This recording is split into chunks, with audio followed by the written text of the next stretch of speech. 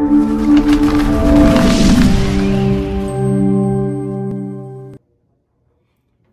ladies and gentlemen, it's Cassidy Cotton with the Cotton Group at Simply Vegas, and I'm here with your November 2019 monthly market report.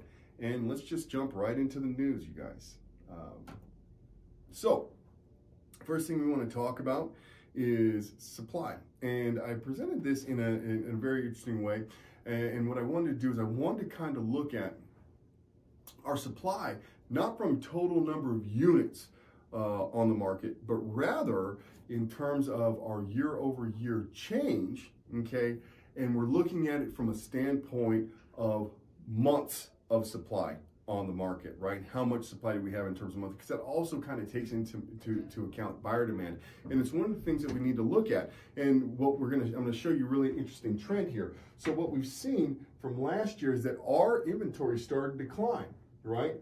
And now it's actually started to decrease a little bit into the fact that we're actually beginning to lose overall supply. So, you know, once we actually get down into the more recent months here, and this is nationally, you guys, what we have when it comes to that supply is a trend in the opposite direction. And I think it's important to point that out because the general sentiment amongst the public out there is that supply is increasing.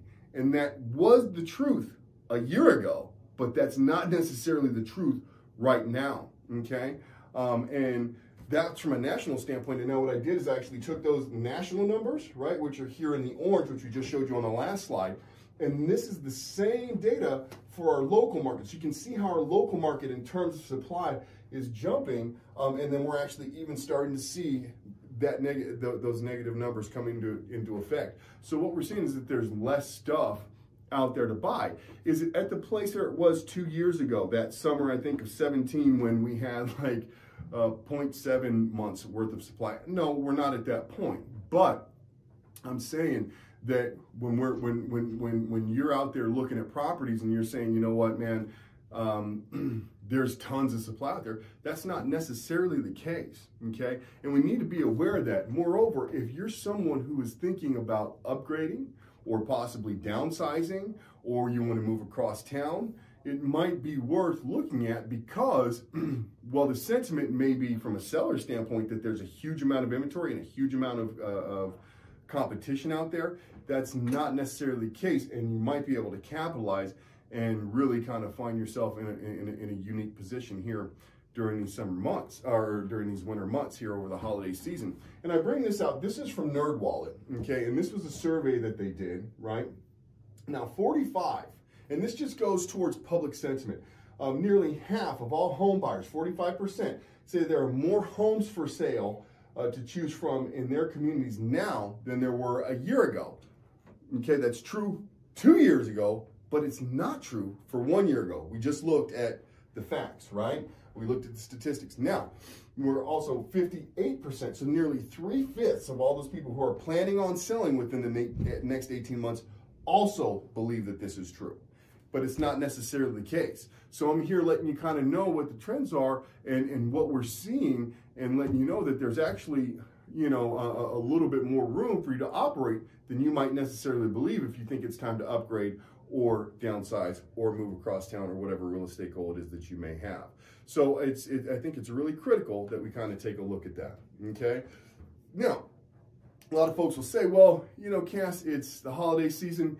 You know, I was thinking of waiting until the spring, the buyer season, and the supply of listings substantially increases entering the new year. And this includes new construction, you guys.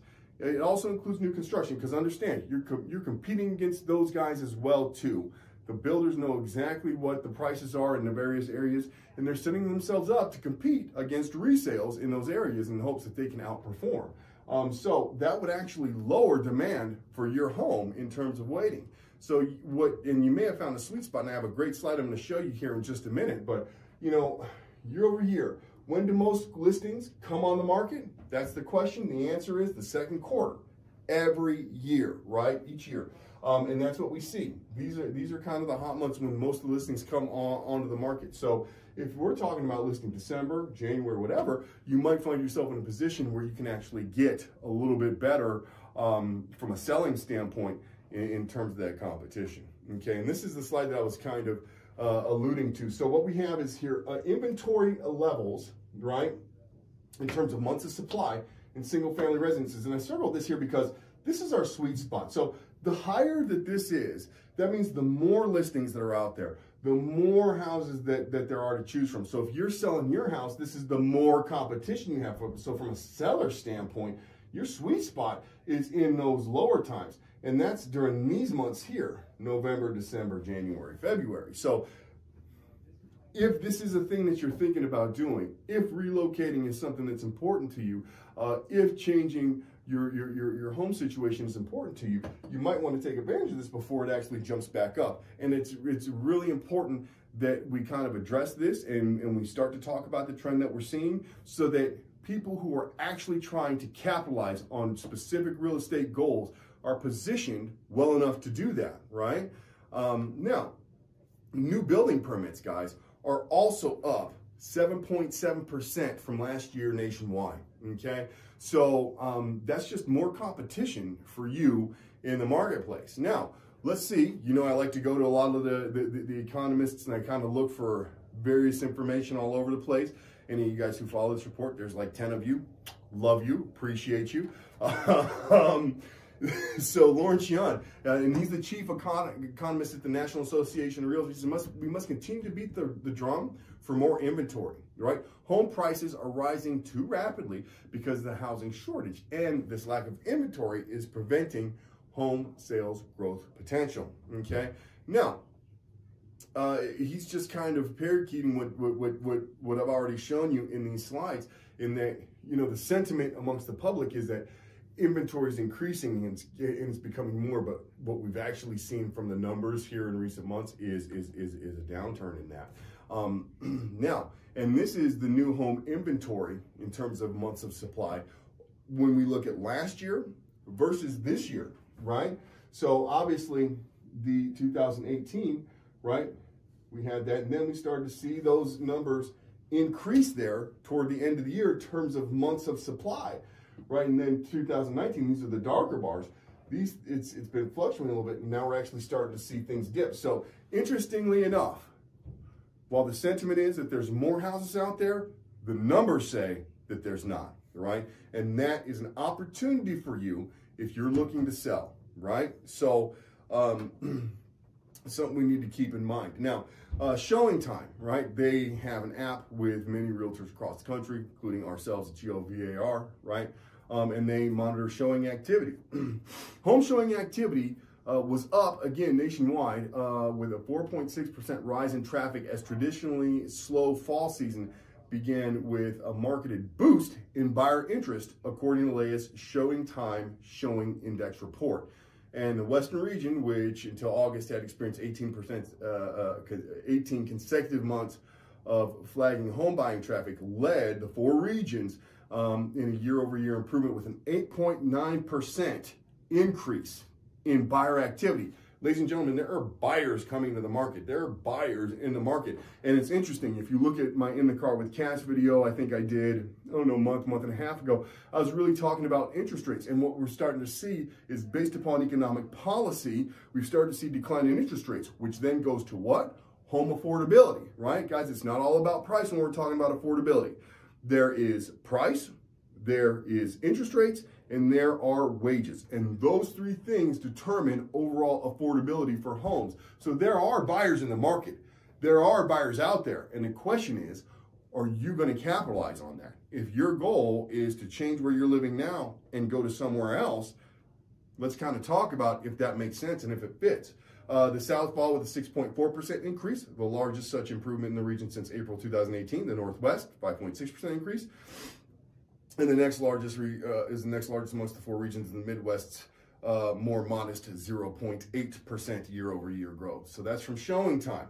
Now, George Ratiu, right, who's the senior economist of Realtor.com, he says that buyers are looking for their next home have faced the headwinds of a tight inventory and competitive market this year. While lower mortgage rates and the arrival of fall have promised a reprieve, conditions actually continue to tighten as demand remains strong.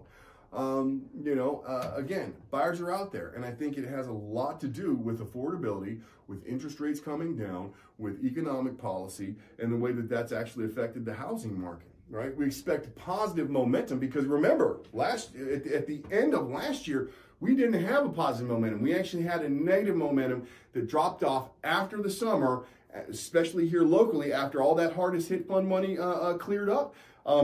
That started to dwindle a little bit. So we didn't actually have a lot of positive momentum at the end of 2018 and coming into 2019. But, so we've expected, but now he's saying something different. Now he's saying we expected the positive momentum in sales to carry over into the fourth quarter and into early next year. So we're going to be going, and we're going to finish out this year on a stronger note and start 2020 on a stronger note. And we forecasted total home sales, including both new and existing homes, will be at 5.98 million in 2019, and then expected to increase to 6.03 million in 2020. And that's what Freddie Mac is kind of forecasting in terms of overall sales volume going into next year. So it's a very different scenario than it was last year. And total sales for the 9 months of 2019, for the first 9 months of 2019, and this is from the National Association of Home Builders, 527,000, were 7.2% higher than that comparable total for 2018. And 2018 was a very strong year, and we expect sales volume to continue to trend up slightly in the coming months as more new homes are built. And guys, understand, if you're a seller, right, this means additional competition for you, right? So, having said that, housing appears to have renewed its place as a bright spot, contributing toward the U.S. economic growth. The return of accelerating quarterly price growth, rising sales numbers, and increasing home builder confidence and activity all point to closing out 2019 on a healthy note, despite greater volatility over the course of the year. And this is from Skylar Olson. He's the Director of Economic Research over at Zillow. And I just want to say that you know what, you may have heard a lot of real estate professionals in the news and that sort of thing talking about the slowdown, and because we had a huge uptick over the last number of years that slowed down and leveled out over last year. But now we've actually started to see with an inventory drop that could uptick again. Now, are we talking about huge gains? No, I'm still saying that the numbers and the predictions are the same as what they've been over the last few months, which is that people are really kind of looking at a 3 to 4% increase year over year in the housing market. But what I'm saying is, sellers, you need to capitalize, right? If that's what, if that's where your goals are at, and it's a thing that you've been contemplating, maybe waiting for the spring isn't the best thing for you. Maybe it's worth talking about now. And this one says, depending upon the price, you're going to need advice. And every market's different. Let me actually go this way. Yeah, I don't know why I keep forcing myself the other way.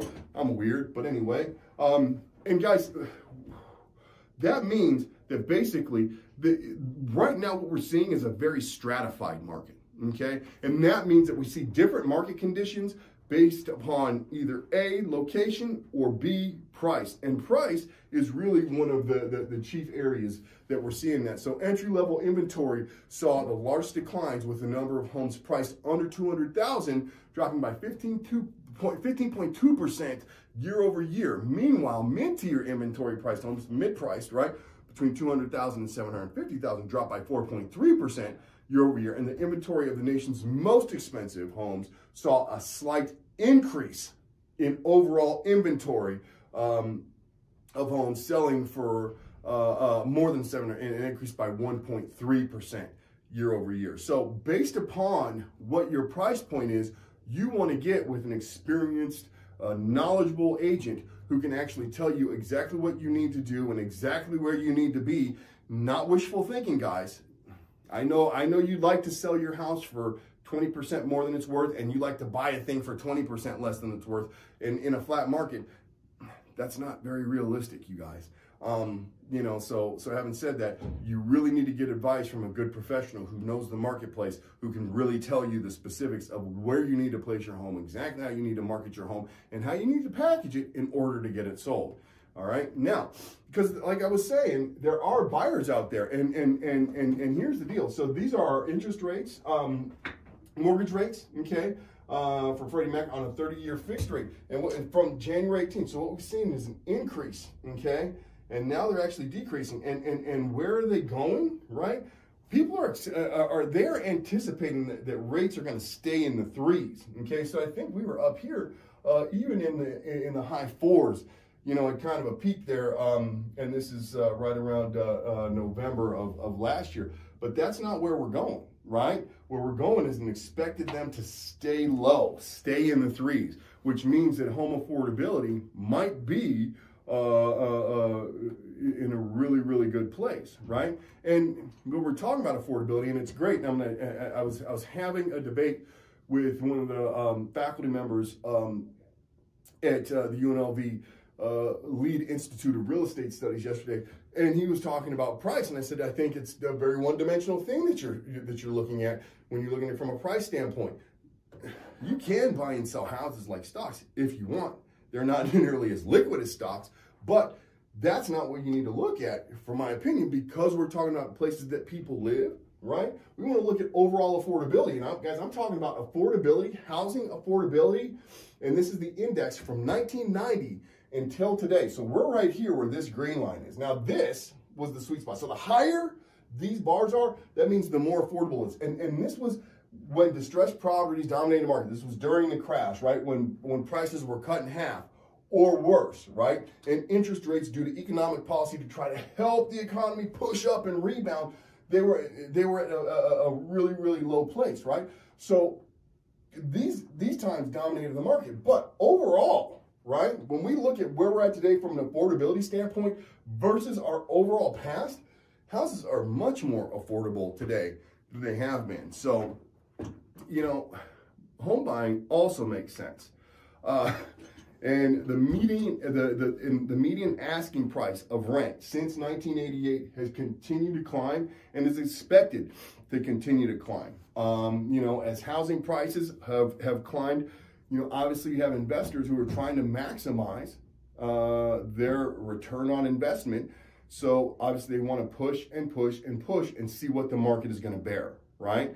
So the question is, if you are a renter or and a potential first-time home buyer, do you want to continue to ride the cycle up of increasing rents, or do we want to take care of the affordability that we just touched base on the last slide to really begin to lock yourself in and save yourself money, right? Well, Cass, is now really a good time to buy? Are prices going to go up or down? Again, I've shared this slide a number of times before. I'm going to share it again. We have the Home Price Expectancy Survey, Mortgage Bankers Association, Zelman Associates, Freddie Mac, National Associates, Associated Realtors, and Fannie Mae.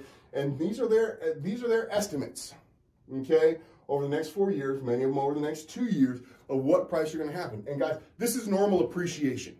This is normal market appreciation in real estate, okay? But what I really want to drive home is there's no depreciation. There's no one saying, hey, man, we really anticipate the real estate market to depreciate. And, you know, I'm not going to go on a long tirade about this. Look at the last few months if you want to go on that tirade, okay? The forecasted year-over-year change in price, you know, over, you know, and this is from CoreLogic. So across the country, this is what we're seeing in terms of the forecasted year-over-year change in price. And for ourselves, we actually look good going here into the future in Nevada. Again, let's talk about home price changes, depreciation in the face of a recession. I was talking to a very good friend of mine last week. We were talking about economics, we were talking about recession, and he was talking about home prices, and I had to remind him that, again, out of the last 5 recessions, only twice have home prices depreciated. This was during the large crash, but we've seen appreciation on those 3 recessions, and in this recession, we only saw a depreciation of 1.9%. So once again, you guys, recession is just a slowdown in GDP for 2 successive quarters. Inverted yield curve does not mean that your house price is going to crash. Again, I think it's a little bit of PTSD from the last situation. And I totally get it, man. It's emotional. It was emotional to lose our houses. It's emotional to have all that upheaval, and I get it. I was there too, man. But we need to look at the facts, and we can't let illogical, emotional drivers drive our decision-making process. So the top 3 triggers for the next recession, let's talk about it again. trade policy, stock market correction, and geopolitical crisis. Number nine possible cause, right, is a housing slowdown. That's number 9. Guys, we're not even in the top 3, right? Last time, this was the reason, right? This was the reason that the crash happened. And let's look here, right? June of 2004, June of 2005, June of 2006. And this is how easy it was, right, to get a mortgage, the mortgage availability index. So once again, it was super easy. You didn't, bro, do you have a heartbeat? You got a mortgage. That's what it was like back then, right? That's not what it's like now. Based upon the way that lending trends have gone, right? You now need to prove a lot of things. You now need to be able to go through an underwriting process. You now need to have more than a pulse to get a mortgage. And, you know, it's been that way. And as a result, you know, in terms of mortgage availability, they're not offering mortgages to everybody. You used to have decent credit. You have to have some sort of proof that you can earn a living, right? There needs to be evidence behind that, guys. So from that standpoint, that's not the cause. So that's kind of that. Now, one other thing I want to slide into, which is really super exciting, is that, and I mentioned this before, and yesterday I attended a really great presentation. Again, UNLV, the lead school, the lead institute of real estate at their business school, is doing a sentiment survey, and they're going to be releasing new stuff quarterly. I'm really jazzed because I got to jump on this. You're probably getting the information from me here first, which is super rad. I just think that's awesome. So we dance. Okay, enough of that. I should throw a dance segment in the December video. I'm thinking about it. Anyway, overall housing sentiment. And now this, guys, these were actually real estate brokers that the university sent a survey to, and I'm not going to go through the whole thing. I just want to present a few kind of key things that I thought were interesting, and I had a great conversation about yesterday. The overall housing, so overall assessment of the real estate market in this summer, and for this slide, I literally just did Clark County. So this is over the next quarter. So 14% say, hey, they anticipate it getting better. 69% of the respondents said that they expect it to stay the same, and then 17% expect it to get worse. Now, these are local real estate brokers in Clark County. Now, overall assessment of the real estate market over the next year. So now the getting better number increases from 14% to 39%, while staying the same decreases to 42%. And only 19%, a very small percentage, think that it's going to get worse. Based upon the fundamentals, I mean, obviously I'm in this getting better, but not an excessive. I don't believe in huge jumps. I think that we're going to stick, like I said, right around that 3 to 4% appreciation, which we've seen that the numbers seem to indicate, and that the experts believe that we're going to have. Total sentiment score over the 90-day, we have a 14% sentiment score, and for the year annually, we have a 28% score. So basically, I think what they did is that anyone that responded positively, they gave them a +1. Anyone that responded negatively, gave them a -1. And anyone that responded with staying the same got a 0 score, and then they're doing this. But it's going to be interesting to see how the data points line up and what they begin to do over time with this new survey that they're doing. And I think it's really, really interesting stuff. I actually included a few of the other counties, Clark, Washoe, Douglas, and Elko. Nye County, I don't think had enough respondents for them to have data points to actually put that out. So, you know, there you go. So, question, now is a good time to buy, right? And in Clark County, so we had right around 78%. Yeah, now's a good time. Now's a good time to buy. Around 19% said neutral, and a very small percentage disagreed with that statement. Okay, and then it was posed, now's a good time to sell. Right? Clark County again, right around that same number, 79% said, yeah, we think it's a good time to sell. Very similar number. We're very neutral, and a little higher percentage thought that it was disagreed with that. Now, one could say, how's it a good time to buy and sell at the same time? Well, and we got, and in the conversation yesterday, we kind of got down to it, and my entire point of view was this. When we're talking about people and their realistic real estate goals, I think it's a great time to sell now. Why? Because prices just appreciated. We don't expect a huge boom and surge in pricing. So you're kind of really kind of dancing around what's going to be leveled out, small appreciation, top end of the market. So it's not like you're necessarily losing out on a huge boost, right? Should you choose to sell your house right now, okay? Yet, and still at the same time, it's also a good time to buy because like I said, we're not expecting depreciation, and overall home affordability is low due to recent economic policy based upon interest rates and the correlation to mortgage rates. So having said that, I think if you're talking about just trying to buy some houses to make money and it's not necessarily a place that you're going to live, is now a great time? Hard to say, right? But if you're talking about from a standpoint of meeting your family's goals of either A, stepping up where you live, B, downgrading a little bit because you just have too much house for it and it's just you living there, or let's say, you know what, you live in the Northwest and you find yourself working in Green Valley now. Well, maybe it's, and you've had some goals to try to move across town. Well, in those instances, I think that both of those are actually equally true because that's actually what we, I think, as real estate professionals encounter every day. So having said that, man, I really thought that those were really kind of interesting numbers. Again, these are resources, more resources. And if you have any questions about where I get my stuff, by all means, just hit me up, man. I can send you this resource list and then we can argue about whatever you want because I'm willing to back up my numbers all day, every day. Again, guys, thank you so much for watching and I'll see you next month.